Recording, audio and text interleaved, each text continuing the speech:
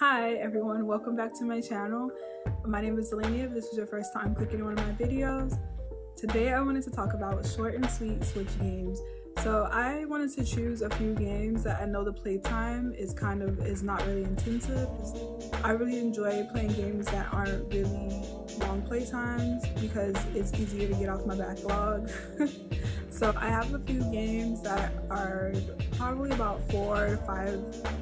3 to 5 hours long, and you could most likely play them within one day or a weekend. So let's get started. First game on the list is Florence, which is an interactive storybook game. So I really enjoyed this game. It actually took me about an hour and a half to play, kind of like the length of a movie.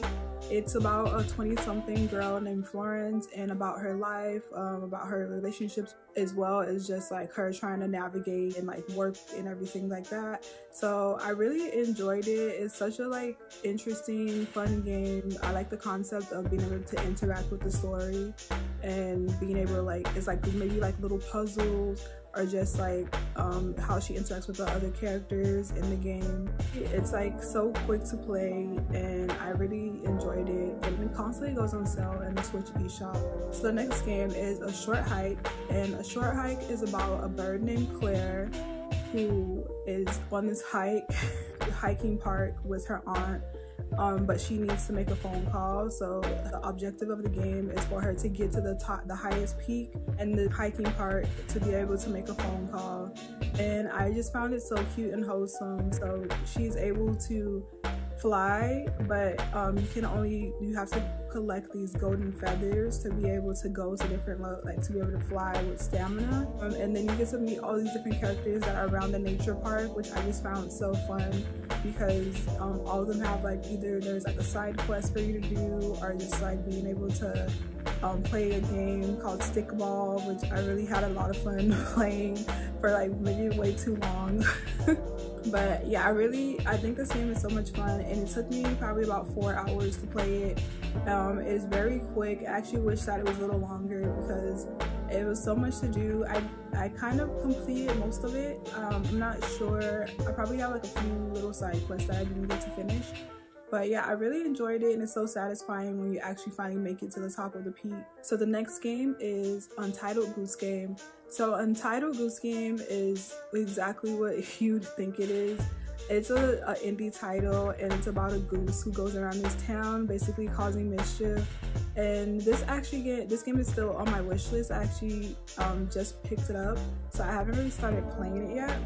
But this game, you're able to go around and interact with all of the people in this town and basically wreak havoc. And I think it's hilarious, and it looks like such a funny, clever game. And I like that there's a puzzle element to it as well.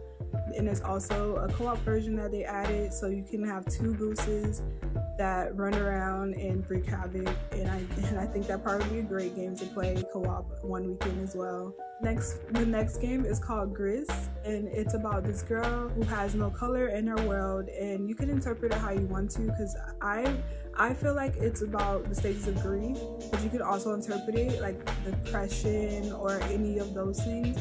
Each level, you're going to find a new color, or you find these little orbs to be able to bring the color back into the world.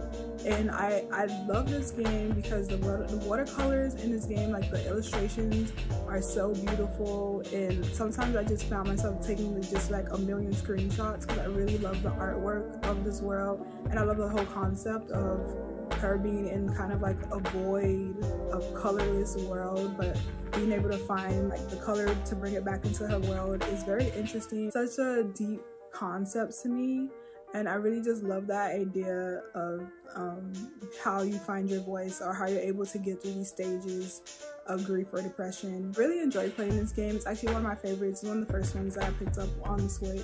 So all the games that I recommend, short and sweet games. But what are all of you guys playing? Give me recommendations. Hope all of you guys are doing well as always, and thanks for watching if you made it this far into the video. So have a wonderful day. Bye.